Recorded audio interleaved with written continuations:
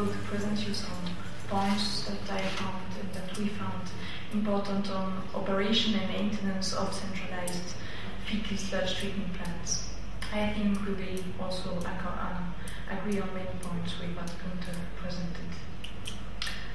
Today I would like just to present you some very basics information on fecal sludge treatment and on operation and maintenance in general before coming to precise and practical case of Ouagadougou, where a fecal sludge treatment plant is already implemented, and in Burkina Faso, where 2 are planned and will be built very soon.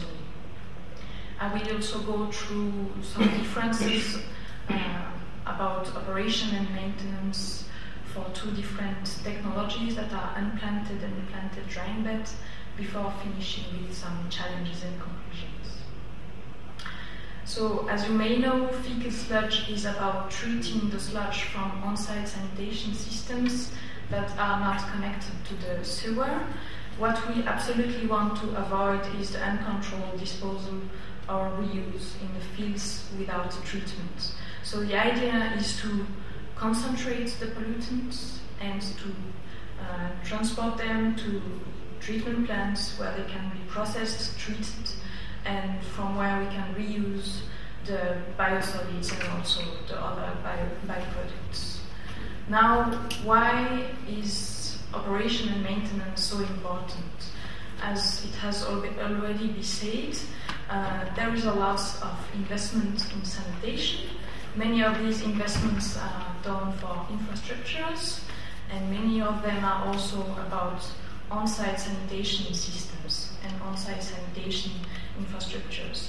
But these infrastructures produce a lot of fecal sludge that need to be handled and treated correctly to finish the sanitation chain properly.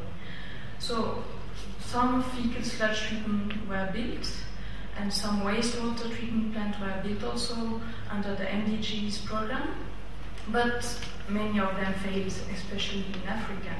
And why is that so? That's the question. Why are we facing so much failure?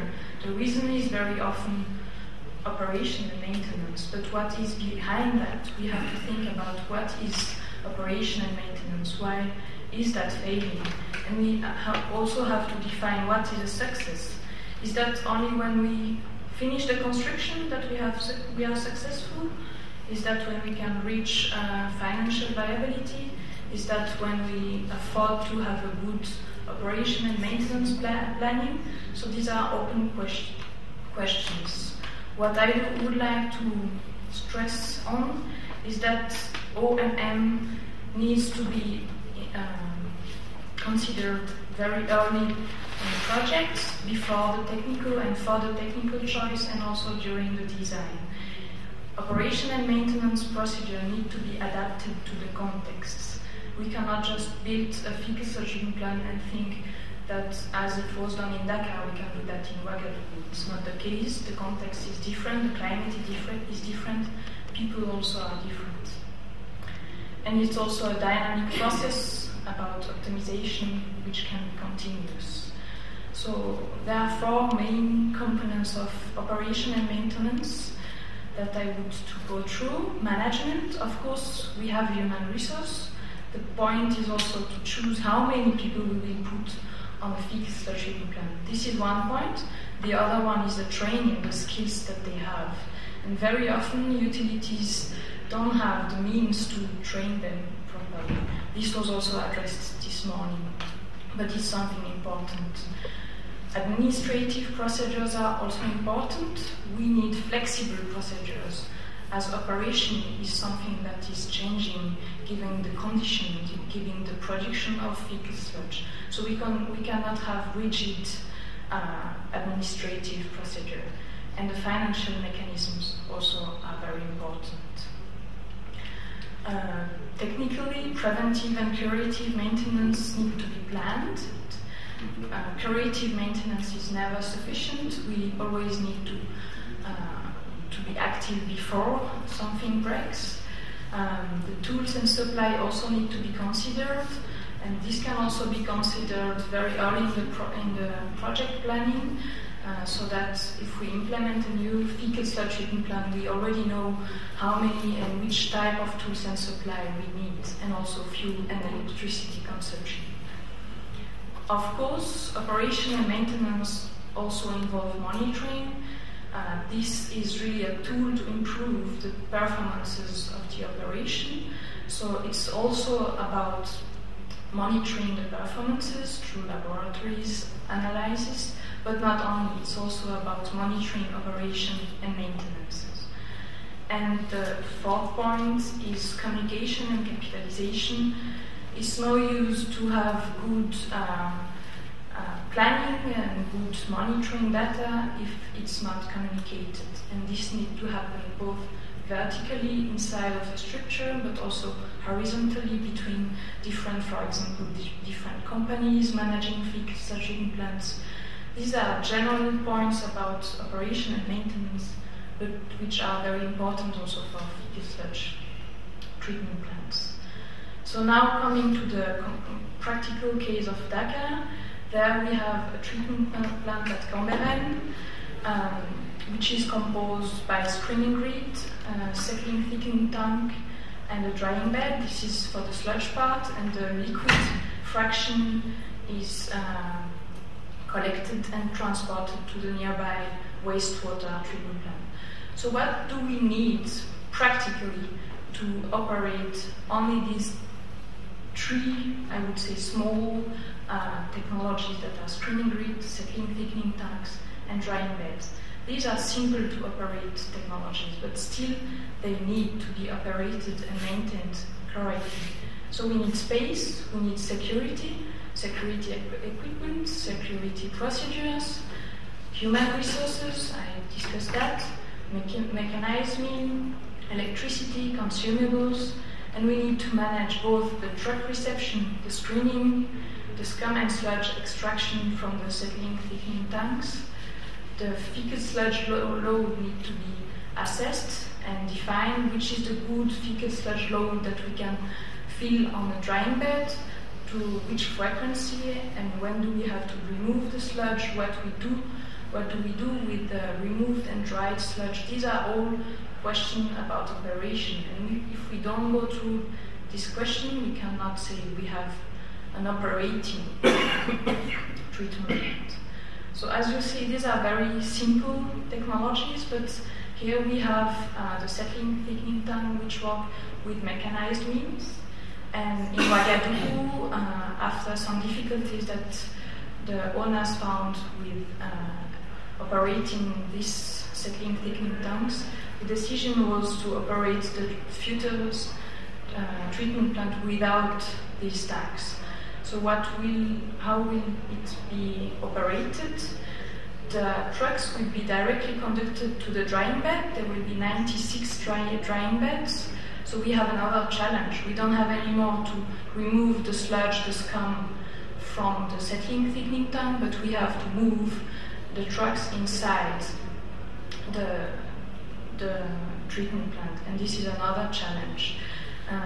The truck will directly discharge the fecal sludge on screening grids that are, as you can see at the right hand side, and then the sludge will be distributed on one or the other drying bed. Then we have a storage area in the middle of the fecal sludge treatment plant.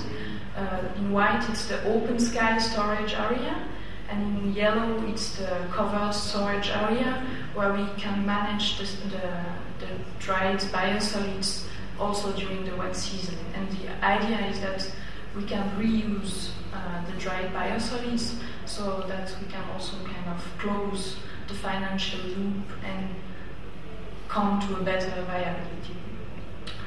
A potential question is to upgrade the present design with a planted drying bed. So what would that involve?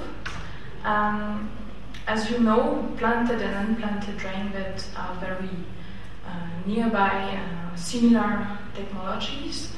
It's true that unplanted drying beds are maybe slightly more convenient for a wet climate, whereas planted drying beds are more convenient for a wet climate. But both are simple in operation. They both function with filter media, but there are differences in terms of operation. For example, where we have unplanted drying bed, we need to take care of the not to compact the filter media, especially when removing the dried biosolids from the drying bed.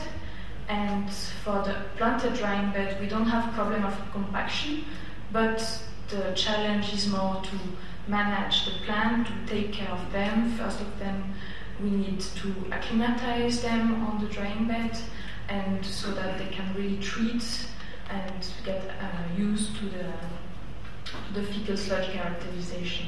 So as you see, it's not much about the choice, or not much about saying what is the best technology. It's much about thinking about operation maintenance way before building the fecal sludge treatment plant. Here are some potential tools to assist operation and maintenance, also for fecal sludge. It's inspired by a project that we have presently with ONEA, the National Office for Water and Sanitation. This was done for wastewater treatment plant, but we can also adapt that for fecal sludge treatment plant. So first of all, a very important thing is to assess the present or the potential operation and maintenance. What are the maintenance planning? What are the equipment and consumables that are needed? How do they work? Where can we find them? How quick are they available? This is a very crucial question. It's nearly the last slide. Coming back to what Gunther said, it's really a challenge to get the acknowledgement of the importance of operation and maintenance. And this is valid for all technologies, also for very simple to operate and robust technologies, and this is also valid for all decisional levels. It's not only about teaching the operating staff that operation is important, but much more about coming to understand the administrative people or people that are managing the structures, that operation and maintenance is important. Of course, strong ownership and accountability are helping the operation and maintenance. And as I said again and again, it's important to integrate this component, this operation and maintenance early in the planning. An important challenge is finding financial mechanisms. As you know, it's very easy to find, or sometimes easy to find funds for infrastructures, but then how do we fund the operation and maintenance? And there are several solutions. Very good solution that was also discussed many times is trying to reuse, to valorize the byproducts and use the income for the operation and maintenance. Otherwise, it's very hard to find money for that. Operation and maintenance is not a fixed thing. It has to be adapted to different contexts. Therefore, it deserves research. It deserves continuous optimization.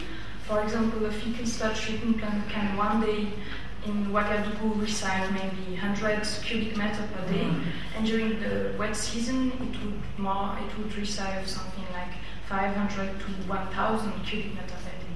So how do we adapt the operation of such fecal sludge treatment plants? And the last point about the challenges is the integration into the curricula. It was said also this morning, but we have many information and training about how to design the infrastructures, but then there is very low information on how to operate it. Finally, I will not come again, but operation and maintenance is crucial to the sustainability. It needs clear role definition, skilled institution, be they public or private, be they involved in direct or delegate operation. The management needs to be flexible and dynamic, and the financial mechanism need also to be defined. And concerning especially the case of fecal sludge, I would say that it's important when we have a treatment plant to think about the whole system, because we are dependent on what type of fecal sludge and the quantity that is produced at the household level.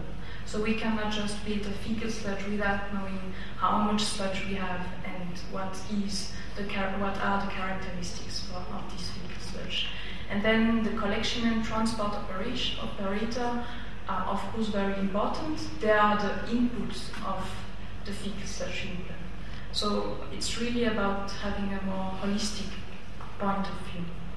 And the final word is that real success of sustainable sanitation depends on continuous operation and maintenance of treatment and fecal sludge treatment infrastructure, as we know that wastewater treatment plants and sewer network are not sufficient, presently at least, to give access to the whole population to sanitation. So we have to consider also fecal sludge management, and if we consider fecal sludge management, we have to consider treatment plants and then operation and maintenance of these treatment plants. Thank you for your